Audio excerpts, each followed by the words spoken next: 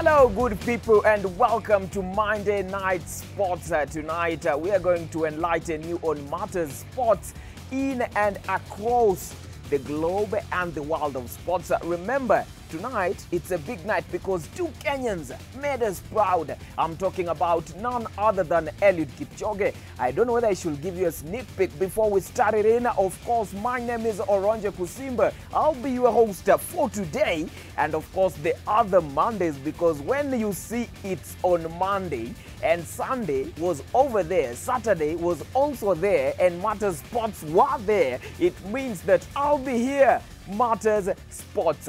Now, just to tell you where you can also find us through our social media platforms, of course, over there, Twitter, Instagram, and of course Facebook at Switch TV KE. And remember, you can get Matters interactive as possible. You can tell us what Man U did and Man U did not do. You can tell us why Arsenal is performing the way it's performing. It's also a topic for today, and of course I'll be letting you in the know in regards to that. But before we start on Matters Arsenal and also Manchester United, allow me to start with the local things. Eliud Kipchoge, two-time Olympic champion, and is also the world record holder as it stands. And with the age that he has, Eliud Kipchoge managed to finish the Tokyo Olympics once again with 2 hours, 2 minutes and 40 seconds. 2 hours, 02 minutes and 40 seconds. That was his completing time. Finished the first one. He crossed the line fast over there in Tokyo. And of course, in the ladies category, Bridget Kosgei was also there. Remember, these two athletes, they even attracted a congratulatory message from the president, Uhuru Kenyatta. Who does that? So these guys are actually making the country proud. When the president starts applauding you, when you've represented the country, remember you are doing something great in regards to that. Those are just but the pictures of what went down in Tokyo. Remember, Eliud Kipchoge was going back to Tokyo for the first time since he clinched his gold title over there in Tokyo Olympics. Now, it was just more or less a special homecoming for him where he clinched his first gold medal. Kudos, Eliud Kipchoge. I don't want to talk about the age because I'll be putting the other athletes into test. Remember, this guy is very old and is making these kinds of milestones. So you better be on the know. You better be a person who actually strives to be like Kipchoge. Remember him in the Ineos Challenge. He told us, no man is limited. So human beings, you are not limited. So long as you qualify being a human being, it means you are not limited. And still on Matters Athletics, allow me to bring this one in because Ferdinand Omanyala also in his first AK meetup at the Nyayo National Stadium, because they were held on Friday and Saturday. Ferdinand Omanyala managed to finish at a speed time of 10.00. This is also, I think it's also a national record at this particular time, because this is the fastest man in Africa. Now, Ferdinand Omanyala doing us proud again, and he's just starting up for this season. Just look at what he did at the Nyayo National Stadium. Then we'll be coming back and I'll talk about his milestone performance this year. Just look at what he did.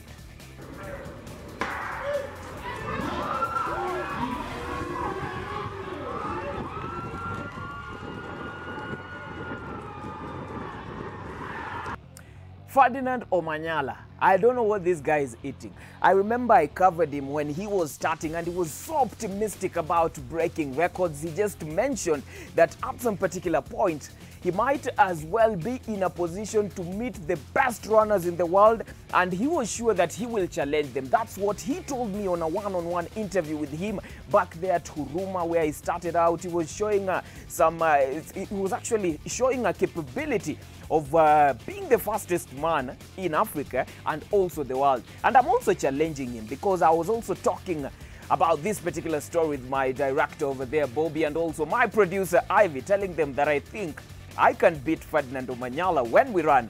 And when I beat Ferdinand Omanyala, I'll actually qualify as being the fastest man in Africa. So Ferdinand Omanyala, I challenge you for a one-on-one sprint over there, not a one-on-one interview. And I know I will beat you. I'm a man of my words. I know I will beat you. So the people need to see me being the fastest man in Africa. Oronje Kusimba over there. This is Monday Night Sports. I'm here to get you covered. And now moving on swiftly to Kenya Open Golf. Njoroge Kibugu, 18-year-old, and he actually told us, and he actually showed us that he can be in a position to break milestone. Following suit, Ferdinand Omanyala, following suit, Angela Okutoi over there. Now this one is Njoroge, and Njoroge did us proud because the Kenya Golf Open, which is a very huge tournament, it actually started over there last week, and it attracted a lot of people here in Kenya, which was actually won yesterday by Wu Ashun, a Chinese golfer. And Wu Ashun walked away with 37 million Kenyan shillings. You guys talk about golf being a sport not for the poor people, as per they say.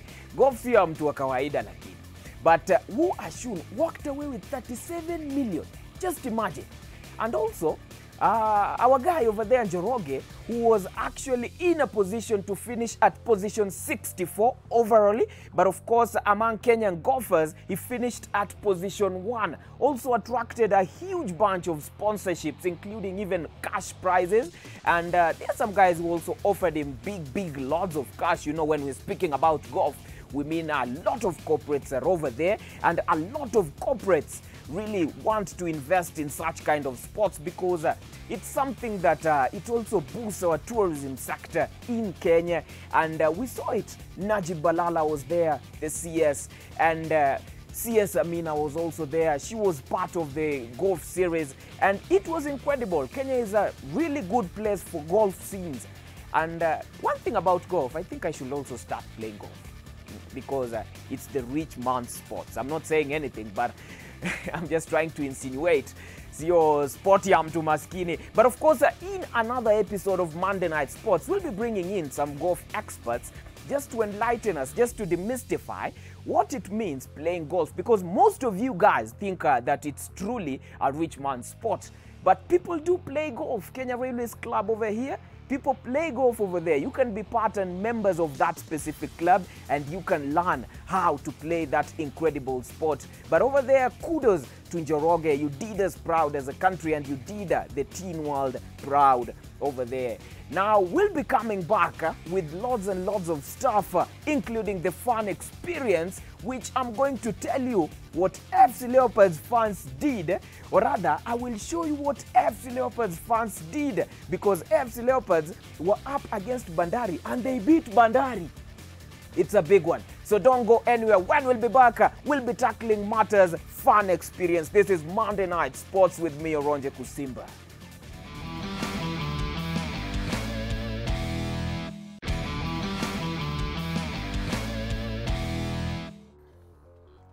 All right, we are back on course Monday Night Sports, and I'm just here to get you glued and entertained on matters sports. Remember, on our last episode, we talked about sports being entertainment, and you are supposed to be entertained when we are talking about matters sports, and that is why I'm here with the fun experience zone that I witnessed this weekend.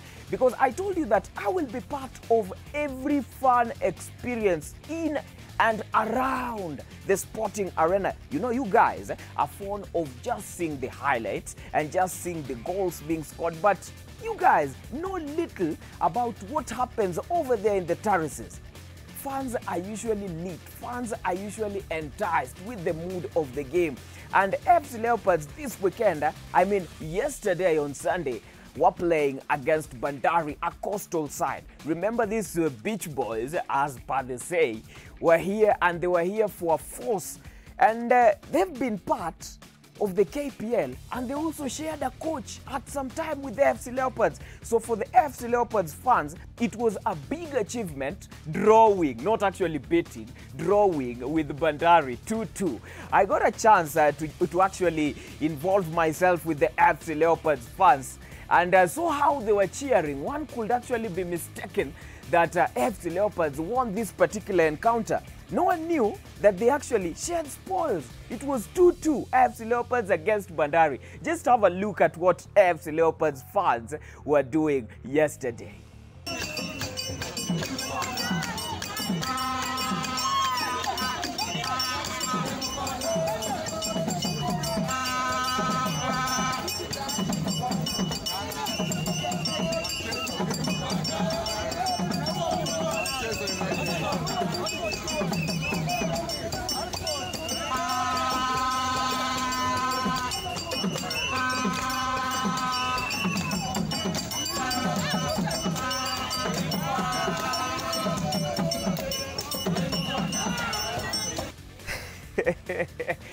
I don't know why you guys are from Western, the Luya guys, are actually the ones who are involved in all the fun experiences. The other week we were talking about the KCB versus Cabras, and the Luya guys were also part and parcel of the fun experience. And of course we are looking at now the FC Leopards guys over there being involved in a huge fun experience. Now I don't know other communities be part of the fun experience. Of course, there is also another piece of fun experience because Gogo Boys, which actually plays in the NSL League, were playing against Buruburu. This match ended 2-1 at the Camp Toyoyo grounds, and it was big and lit. You know, one thing about NSL is very competitive.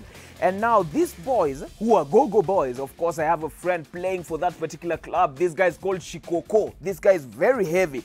But when you see him running around with the ball, you can be confused. You don't know whether that weight that he holds is a weight that actually steers him to be gassed and also be running in a very fast manner. But just have a look at what these people did, including a fan, a lady who we were interviewing, and she saw the other guys passing across over there who are also fans, and she even forgot that we were interviewing her, and she continued blowing her vuvuzela. So just have a look at what went down in regards to the fun experience over there in Camp Toyoyo Jericho. Gogo Boys versus Buruburu.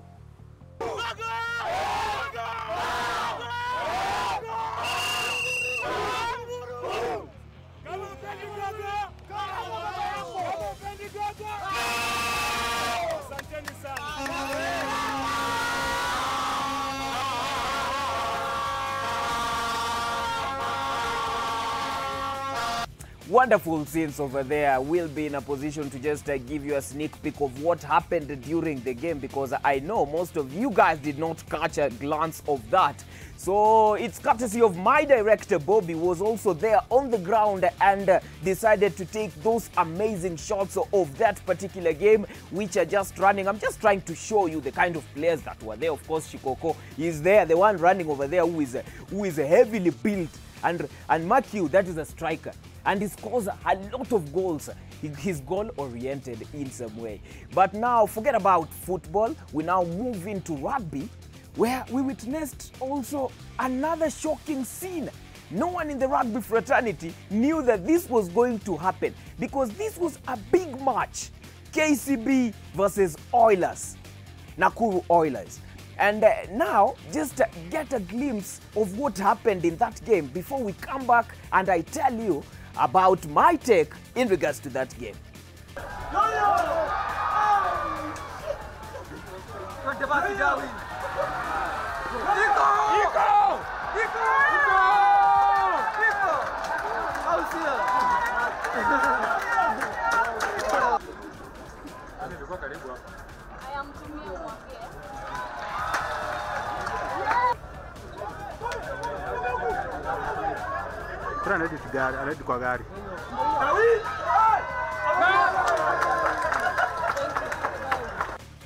Whoa, whoa, whoa. A rugby game that the results no one expected, especially me. I actually thought that KCB is going to win this encounter, and the game actually ended at 24-17 in favor of Menengai Oilers. They are just trying to tell us that they are the guys who are coming to beat KCB. Remember, KCB was defending their championship, was defending their title, and KCB, all the teams have actually been finding it difficult to beat KCB. Remember, on last week's match day, Cabras went short, and Cabras to some point did not even look like they were winning that encounter. So Cabras was just beaten hands down. And now this one, Menengai Oilers, shocked the whole country. And I'm free to say that it shocked the whole world, because Menengai those young techs are actually pulling in what we call a big shift. And just my take, I actually think that Menengai Oilers are a brilliant side, and their coach over there, Mr. Gibson Weru, is actually a skillful coach, and he's a coach who actually uses his mind. I'm not saying all the coaches do not use their mind, but Gibu is one interesting and intelligent coach. Let me tell you one interesting fact that you guys did not pick, or rather, the keen guys who are actually following rugby that much know about it, is that Gibu decided to put in a lineup of Menengai Oilers, which the crucial positions, which are 9 and 10, are only the positions that kuna wababa, kuna wazee. Because looking at position 9 on Somo over there, looking at position 10, Ominde, who actually won the game for them, he was the man of the match. Ominde has been in the rugby scene for long. We knew him over there in Nakuru Wanyore, but he came in on loan at Oilers. Now look at the player who came in on loan at Oilers, winning for them their match. Ominde was good with the boot. He also missed a chance when they met against KCB in the regular league match, because Ominde decided wacha forwards were bebe instead of him going for the points. But he came in yesterday and he proved that talent is something that he does. Now, let's just listen in to Dennis Mwanja, who was the assistant coach of KCB. Let's just hear what he said in regards to Saturday's loss against Menengai Oilers. Now, I would say a knockout game could go either way. You see, even the last games we were getting back from the dead and winning. So it's not a surprise if we lose, but we walk away proud knowing that we set the bar so high that everyone wants to beat KCB. That's a fact. Everyone wants to beat, but everyone should get to the fight fit. It's not just about beating KCB, but we look within ourselves and we always say we are competing with ourselves. There are things which we could have done better. Not taking away from Oilers, they've worked hard, like I said last time.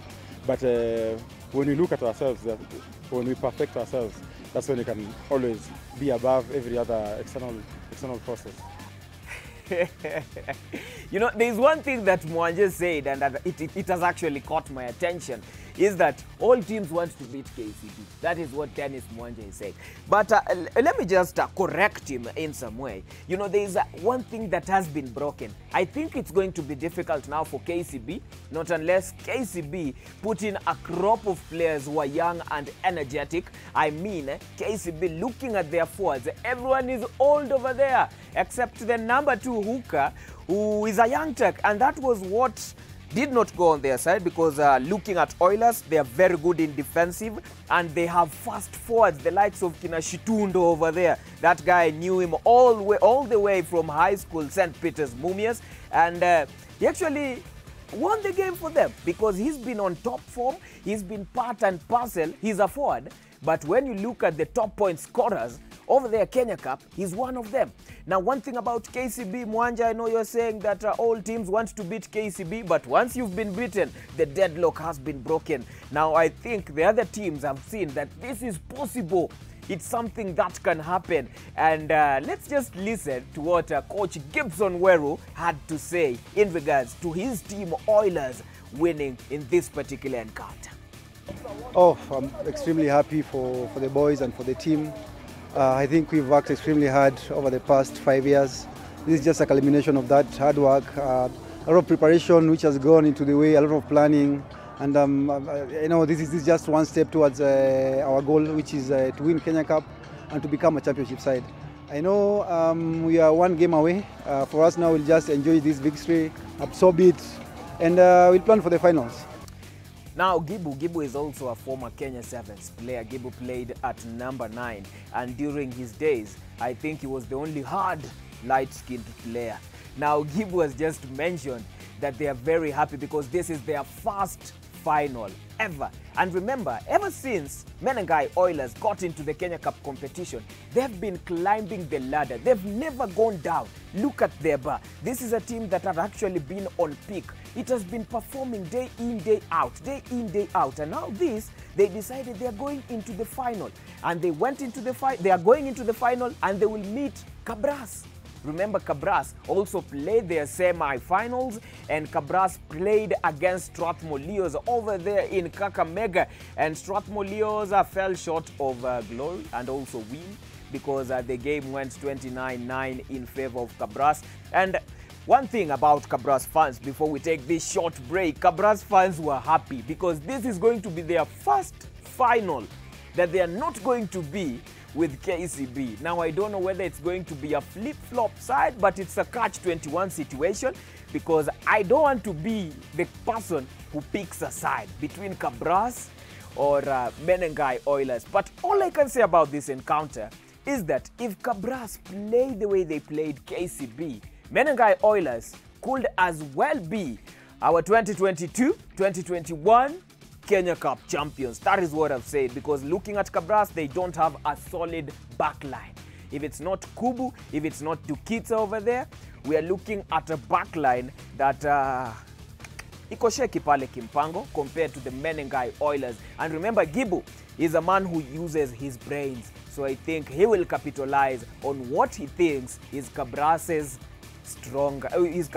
loose end. So Cabras, if you're watching this show, tighten up your bolt, because it is not going to be easy. I know it's going to be a match in Kakamega, and one thing about rugby is that the home team usually has a very big advantage, because looking at the teams that have actually showed us in this Kenya Cup reign that they're unbeaten, or rather they are bad when it comes to their home game. Look at most. Amwapigi huko Kakamega kwa Kisiagi. So it's not going to be an easy encounter. Finals, we're going to confirm to you, because KRU has not stated where the finals is going to be, but it is predicted that the time is going to be in Kakamega. So let's take a short commercial break, and when we'll be back, we're going to talk matters English Premier League. Of course, Mike is here and gassed up, ready to tell us what he thinks about his Arsenal side. So don't go anywhere.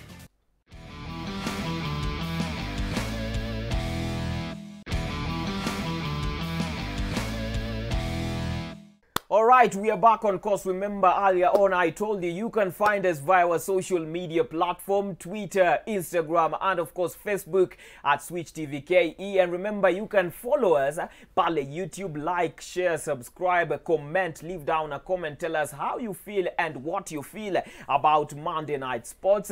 And without further ado, I just want to welcome the one and only Mike Jama Pale. Yes, sir. You know one thing about you radio guys, nasema pale sijui reggae na sporti.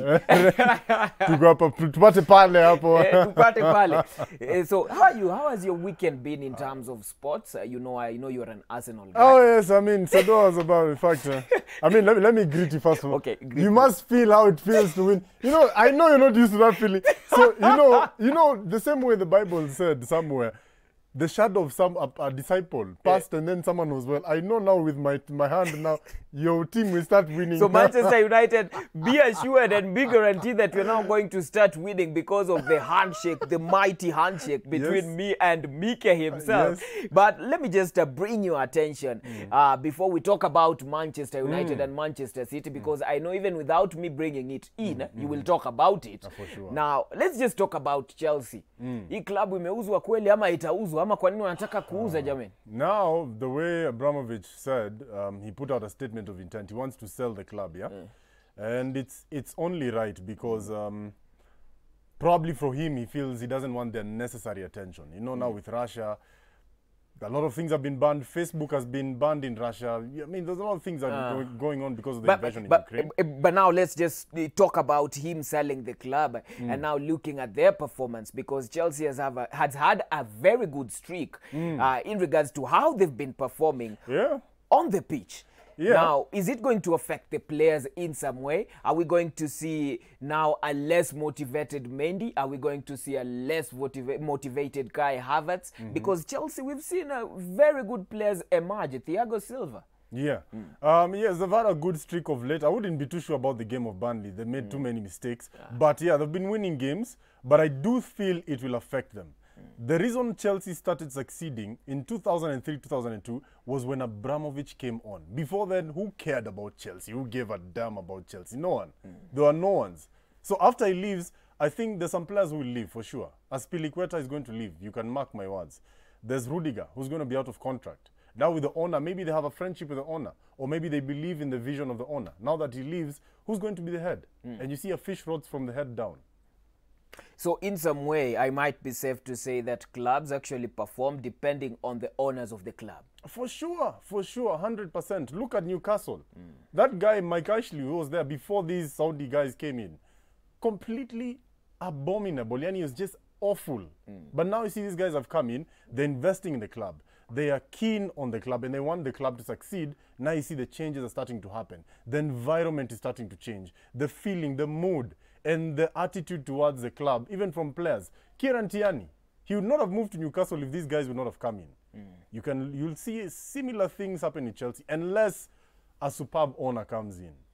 Yeah. Now, because you've talked about incredible things, including Tierney over there moving to Newcastle, and we were talking about good owners attract good results. Are we talking about the Arsenal owners? Because I might be well saying that they're the kind of people who made me even forging that step of moving away from that club because of the owner. I saw it's as if the owner... I still have a grudge with you. The one thing, you're doing a great job here and Switch. The one bad thing that really annoys me about you, how dare you move from Arsenal to Manchester United? It's called decisions. It's called decisions. I was free to say that I was supporting a person who seemed to be well when he or she is being supported. And I think I'm the problem right there. Yeah. But we'll talk about that. Now, Arsenal versus Watford, I didn't see that coming. And I saw somewhere that if it wasn't for Odegaard, that guy, man, I'm so impressed with Odegaard. He still needs to hit the gym. He's a little bit weak, but technically he's superb. That goal of his was beautiful. 1-2 Saka, and also our right back, I've forgotten his name, the Portuguese guy. Is it Soares? Cedric Soares, yeah. So it was a beautiful goal interchange with Saka. I like how he's coming. I like how he's improved, and I like that he took the risk to move from Real Madrid to Arsenal. It's not always an easy thing, but he did that. Those goals were absolutely beautiful. Top-notch, top-class, wonderful goals. And what's the future for Arsenal? Because we're looking at Arsenal actually aiming for a top 4 finish. Is it going to happen? And if Arsenal is going to get the top 4 finish, do you think that the club is actually fit to compete in World League football like the UEFA Champions League? For sure. The future is bright for us Arsenal fans. God is with us again. I don't know who was sinning. Maybe it was you who needed to get out. But we are good. I think that we are going to make the top 4 this season, for sure. If we continue the way we are... top 4 you're going to make it. But, okay, I don't know whether you're going to say it's a guarantee, but let's just say you've made it for the top 4. Now, is Arsenal going to compete, be in a competitive stage at the UEFA Champions League? Yeah, for sure. With the way our kids are progressing, Martinelli, with Saka, Emile Smith-Rowe. Cedric, okay, we need to improve on that. Don't mention that name in public. You should hide, on a feature, Cedric. Yeah. So, yeah, but I feel like we'll be able to compete. If we make 1 or 2 key signatures, we'll be good. Especially backline and maybe midfield somewhere there, we'll be good. I'll tell you, in 3 to 4 years' time, Arsenal, I've seen this, we're winning the league. Arsenal is winning the league. Oh, for sure. But now the problem is that you've always seen that far from 2004. Now allow me to bring you in the big one now, the big matters that we are talking about. Manchester United versus Manchester City. At some point it appeared to be a contest, and at the other side it appeared to be a one-man contest. Now what is wrong with Manchester United? I'm telling you, I was watching that game. Sijawahi ona watu wakipanuliwa kama packet ya maziwa. I'm telling you. I remember I saw a certain meme, and what it was stating is, tufungwe kama tumesimama kwani sisi ni wanawake. Yani, the chasm between Man City and United, that second half, they were blown by, they were open. Man U couldn't even get the ball. Yani, they couldn't even touch the ball. I've never seen United look so hopeless than yesterday. And it was tough. You know, It was really tough. there's this musician from the US, Mick Mills, who said, "We don't wear the same clothes, we don't eat the same food, because there's levels to this." So Jana has just... So it was on another different level. But Ragnik, has he got the control over the squad? Because most of the guys say that Cristiano Ronaldo is the problem. Because when he came to Man U, that Man U was trying to actually fit in a position that fits Roro. Now, Cristiano was not there yesterday. What is the problem? I just think, one, there's a lot of players who are demotivated because, I mean, Ronaldo coming, I think Ronaldo is a great player. We all know he's one of the greatest of all time. But I just don't think it was a perfect fit for Man U. I saw the first game Man U played against Leeds. You guys would have been superb if you just kept at it like that. Runners, pressing, everything was perfect. You blew past Leeds. When Ronaldo comes, now you see you have to cater to him. He's a superstar. You have to give him the ball. He's a super. He'll score goals, yes. But at what cost? He's never defended. He doesn't defend.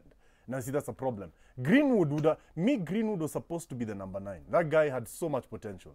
Now, of course, Vitu zilienda kubaya, but I think, yeah, I mean, you have to, I think either you get rid of Ronaldo or find a way to play with him. Yeah. It means maybe put someone extra who can defend.